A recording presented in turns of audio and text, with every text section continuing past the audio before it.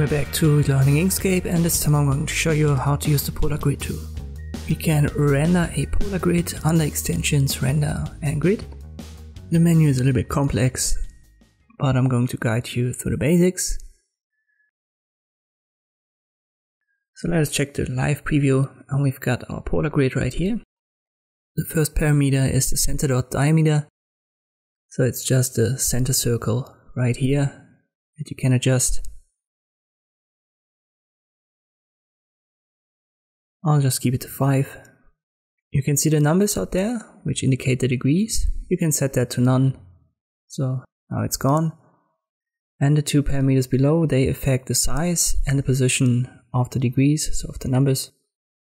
So let me get them back with the drop down. I'll increase the size, and you can see it overlaps with the polar grid. So I'll increase the label outset, and it's all in pixels. You can see what it does. Let me put that to none again, and we'll go to the circular and the angular divisions. Angular, these are these lines that go from the in to the outside, and the circular divisions, these are the circles. So let us start with them. We've got 5 major circle divisions, which are these. If I increase that, let me go to 20. And you can see now we've got way more. The second parameter is important, so you'll have to adjust this size in the second parameter according to how many circular divisions you've got. So that makes the polar grid bigger and smaller. So let me go to 5 and 100 pixels. We've got subdivisions that you can see. So we don't just have these major circular divisions, we can also create subdivisions. You can adjust it logarithmically. So the subdivisions have then a different spacing.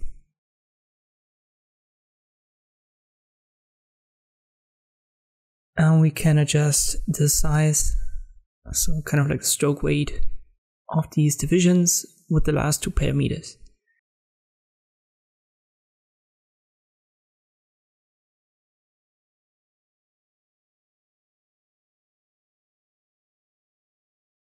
The angular divisions, we've got the chance as well to adjust the thickness, so the stroke weight. But the first one we're going to check is the angle divisions, which are these. So right now it's set to 24. And we can adjust from the center specific angle divisions. So these are just for the first major circle. So if I go down to 2, you can see what it does. And if it has the same value as the angle divisions, you can see there is kind of like a seamless transition. There are also subdivisions and minor angle divisions and divs. So the first parameter, it's interesting. In some cases you might need it. But the second one, it creates very abstract effects.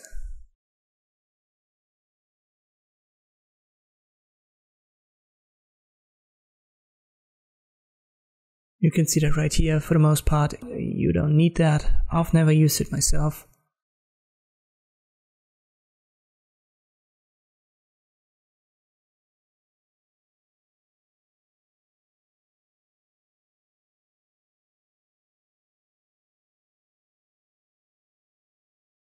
So the subdivisions, you can see them right here. Let me set that to 1, and I'll keep the minor angle divisions to 1. So if you've got what you want, click on apply. And it's treated as a stroke. So when you hold shift and you click on your colors, you can change the colors.